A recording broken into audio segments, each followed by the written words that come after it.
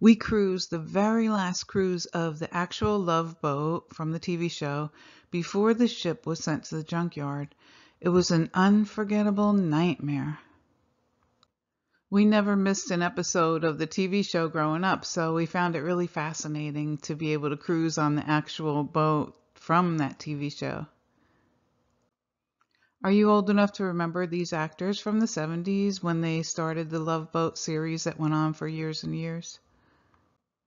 Then a few years later, they brought in the captain's niece. This is the same crew from when they did their 50th anniversary of the show. Walking in, we thought it was going to be the greatest cruise. It was me, my husband, my niece, and our 3 kids combined. So we asked for a adjoining cabin so we can be next door to our kids' cabin, but the cruise ship somehow gave us 2 cabins 2 doors away from each other, so there was another cabin in between us. As we were departing, we're on the top deck taking pictures of the Statue of Liberty, and the winds were like really strong. It was kind of scary. There was a storm already in effect, and we didn't realize it. And we had no idea that we were sailing into a enormous gale 9 storm with 40-foot waves coming our way. It was crazy. The dining rooms were empty. Nobody could sit down and eat because if you tried to put a spoon in your mouth, it landed on your forehead. Seriously. It was crazy. The boat was rocking so badly and things were like all over the place. And the people who did eat anyway ended up having a throw up contest. I think my niece won. She threw up 38 times. Most people gain weight on a cruise, but we actually lost weight. So when the cruise reached the first stop, I believe it was Bermuda, we got off the ship and we're like, thank God, stable ground. We don't have to, be rocking all over the place anymore and we can stop throwing up. But so we're like, well, let's try and make something good happen on this trip. So we walked to the beach. I don't know how many blocks it was, and a sandstorm starts. Sand is slapping at us on our legs. It felt like shards of glass. And we were like, oh my God, we got to get out of here. The sandstorm got really bad and we had to rush back to the ship. So either way, we were screwed, whether we on the ship or off the ship. There was no normal living. And then we got back on the ship and couldn't win. So while we were in this nightmare, I was trying to figure out ways to get out. I said, maybe we can have a helicopter pick us up off the ship. But there was no way to call out to get help. And so we just had to live this. We didn't know what to do. So this was a cruise we took before the Princess Cruise, and we had such a great time on the Celebrity Cruise that we were excited to go on the Princess Cruise thinking we were going to have a great time again. But whoa, were we wrong. And I don't mean just the storm. So much more happened on that cruise. So next we're hanging out in our cabin and the phone rings. I answer the phone and a woman says, can I speak to your husband? I said, sure. And I handed him the phone. Next thing I know, I look at him and he's got this weird look on his face and he's like dumbfounded, like what? And then he just hangs up the phone. I'm like, what was that about? He goes, don't worry about it. But then half hour later, another call comes in. This time he answers it and he's got that same freaky look on his face, like not knowing what to say or do. And then he hangs up again. So I didn't know what was going on. And I said, come on, what's going on? And finally he told me, I didn't want to ruin your cruise, but some lady's calling up our cabin and talking really filthy dirty to me. And I don't know what to do about it. He says, I can't shut the phone ringer off because what if the kids need us and they need to reach us? So we didn't know what to do. So after about 4 or 5 more calls, we were like, what are we supposed to do? He asked her to stop calling and she wouldn't stop calling, and the calls were getting raunchier and raunchier and we couldn't shut the phone off. So I went to security and I told them what was going on, and they said they couldn't do anything because it's an old ship and there was no caller ID on the ship because of that. And they just left us with no resources to fix the problem. We had went up to the pool. It wasn't so crowded, but we went up to the pool and we had two keys with us. And when it was time to leave, there was only one cabin key, and we were wondering where the other one went. So there was no sleeping at night either. The calls were continuing, and it was getting kind of scary because we were afraid to go anywhere on the ship because that person knew who we were, but we didn't know that person from any of the 800 people on board, so we had no idea who was stalking us. And we would walk around on the ship, and anytime someone glanced at us, we'd say, oh my God, maybe it's her, maybe it's her, maybe it's her. And we were just freaking out. It was like making our heads spin. The next night, we went to the dining room and we tried to eat even though the ship was still rocking. And I said to the waiter, do you mind if I take this steak knife with me? And he said, why? I said, because I went to security and I told them that we have a stalker stalking us and harassing us, but they said there's nothing they can do about it, so we have to protect ourselves. So he said, hold on, and he went to the phone and he called security, and I guess he told them, you better do something about this.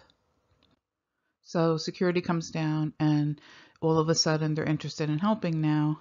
And I told them the calls won't stop. We have no idea who this person is. Out of 800 people on board, we don't know who is stalking us, and it's getting kind of freaky. We're afraid to go anywhere on the ship. So the security said to Doug, tell her to call you tomorrow at 9 o'clock in the evening, and we'll try and set up some kind of a phone tap. By then, we'll figure out how to do it.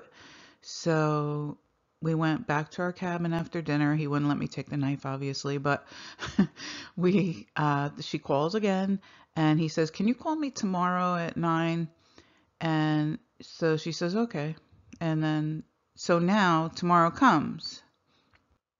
So two people from security came to our room the next day for the 9 o'clock call that we were anticipating. And the male security officer came into the room so he could be there to witness the call. And then the female officer was in the hallway for whatever reason. I guess she was going to get the signal and try and, open the door, the cabin door of whoever. Well, anyway, the call comes in 9 o'clock on the dot, and the pervert starts talking nasty. And I don't know exactly how they tapped the call, but next thing you know, he says something to the security officer in the hallway, and then next thing you know, you hear her opening the cabin door next to ours. It happened to be the cabin that was in between our cabin and our kids' cabin that the pervert was in. Can you believe that? So she opens the door and she finds, you wouldn't believe this, it was not a woman, it was a man with a voice changer apparatus on the phone. Unbelievable. I still remember what the pervert looked like. He was like tall to medium height, slim, and he had eyes that were unforgettable because it was like they had no pupils, just black circles in his eyes, and it kind of looked a little evil. But I remembered looking at him on the elevator when we first got on board the ship, going to our cabin, and I noticed he was staring at my husband then, but I didn't think anything of it, and we just went on with our day. So the security people took him and brought him to the security office, and they told us, don't worry, he's going to be on lockdown for the rest of the cruise. He was forbidden to leave his cabin, and they moved his cabin to the other side of the ship. And I felt bad for the old lady that was traveling with him. She's probably wondering what's going on. So the next morning, we went to the breakfast buffet and we're putting our food on our tray. And who's next to me? The old lady that was traveling with the pervert. I don't know if it was his mother or his grandmother, because he was probably about 30 to 35. Um, and she was probably about 80. I don't know. So she goes to me, "How's your toilet running?" I go, "Fine." And she goes, "Oh, they had to move us on the other side of the ship because there was something wrong with our toilet." I said, "Oh, yeah, okay." But I knew the real reason was that they didn't want to let her know that her son or grandson was a pervert.